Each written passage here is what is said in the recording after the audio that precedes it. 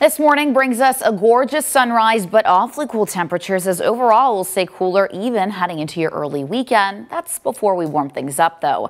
Right now, we are staying dry. We have this cold front that's slowly moving through the area.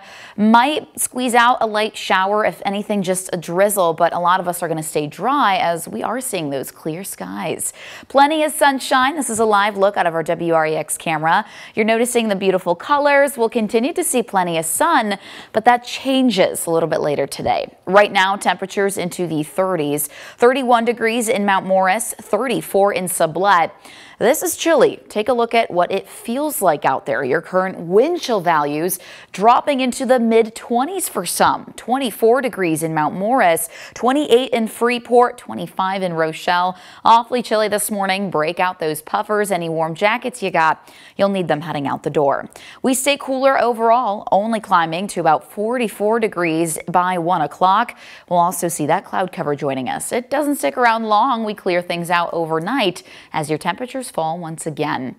Close to the mid-40s by the afternoon. We'll see some brief clouds move in. We still stay dry and cooler, especially into tonight. We fall into the upper 20s. That brings us a little warmer, though, for Saturday into Veterans Day. Cloud cover does return once again into the latter half of Saturday. Slowly gives way to more sun by Sunday, and that's also when we are back into the mid-50s. We slowly start to warm things up.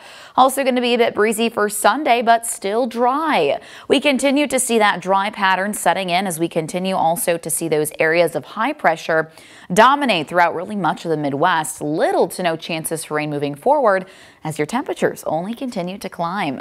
We reach to the mid-50s by Sunday and then even warmer by Tuesday. That already is several degrees above average, and by Thursday, well, we break into the low 60s. That will put us nearly 15 degrees above average. Not too shabby for really the middle of November. Until then, we still have plenty of sunshine to look forward to, but just a couple days with those cooler temperatures. We're out of those 40s by the end of the weekend, still seeing lots of sun. And in your most accurate 10-day forecast, we slowly reach for those low to mid 60s into next week, then cooling off through that extended forecast. Manny.